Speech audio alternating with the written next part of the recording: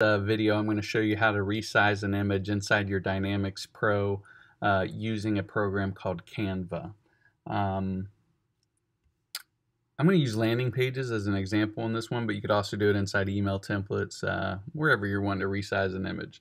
So basically you're going to click on landing pages for this example. Now, of course, you might be watching this video and you need to resize an image in your website, whatever it may be, any type of resizing the image. I'm just going to use landing pages as an example. So I'm going to go into this landing page called Home Buyer Class. And then down here at the bottom, you'll notice that there's these placeholders right here, 250 by 75. Now, you don't have to have this exact size of an image. This is just the optimal size for this particular landing page. So, but if you want to get the image exactly at 250 by 75, we're going to click on edit this page to open it. And then I'm just going to go over here to this first column, which is this one over here, and I'm going to open it up, and then here's the image right here. Now, if I wanted to get exactly 250 by 75 for this image or any website image, you could use a program called Canva. So I'm going to click on this, I'm going to open up a new tab, type in canva.com. And right here, it'll say publish anywhere, design anything, publish anywhere, create an account. It's free. So it is a free account.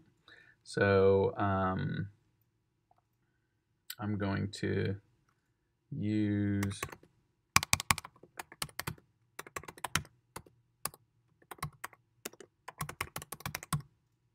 actually, I think this is where you put your name.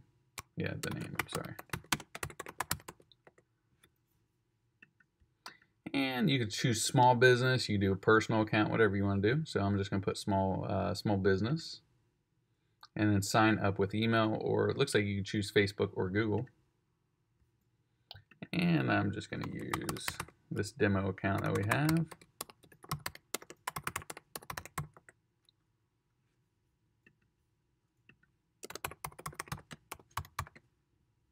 Click on I'm not a robot for the box. Choose anything that has a storefront. And then once it has that check mark, create your account. And it says I already created one for this one, so let's use another one.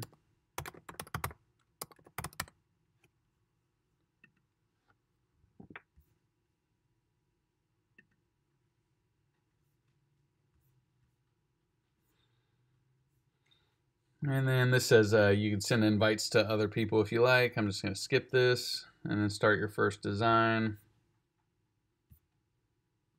You can just select whatever you want. See if I get X off here. No, I can't. So I'm just going to choose one. And then I'm just going to click on the home page because I don't want to choose that particular one. I want to do a custom dimension.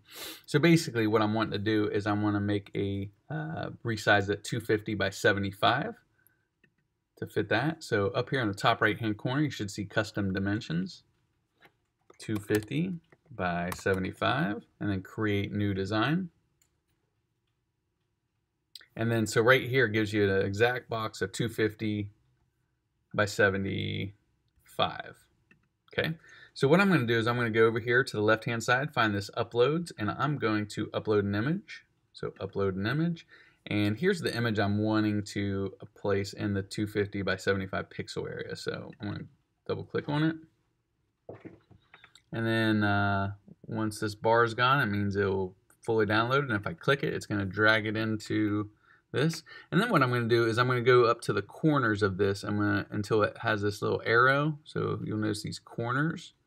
And what I'm going to do is I'm going to drag it up to the top till it meets the top line. And then I'm going to go down to this corner and I'm going to drag it until it reaches the bottom. And then what I want to do is I want to center it up. So there's some blank space, which means that this is 250 by 75 pixels high.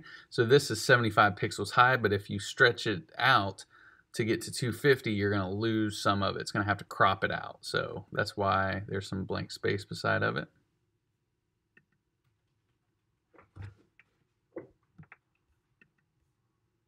All right. Now what I want to do, like I said, I want to drag it till that pink line centers it. And then now if I go up and down, I want to wait until it has a cross in here, so you got to kind of find where it meets in the middle. Might have to, maybe I made it too big. There we go. Looks center for me. And then what I'm going to do is I'm going to download up here in the top right hand corner. I'm going to click download, and it's a PNG image. You can choose JPEG or high quality image. I'll just use the high quality. Download. Preparing your design.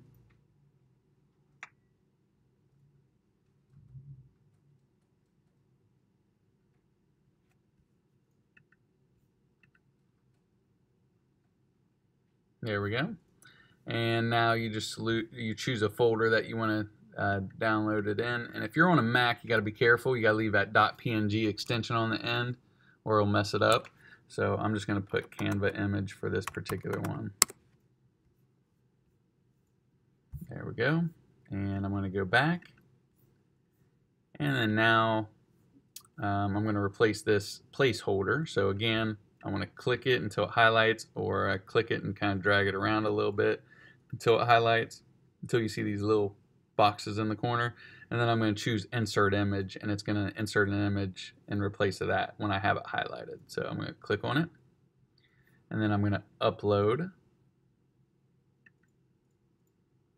local machine, and then I'm going to find my image, which I named it Canva image.png. So I'm going to click on it, choose, and then now you'll see it's checked, so you can either click the image or click insert, and there it is. It went ahead and got the exact size, so I hit save and close,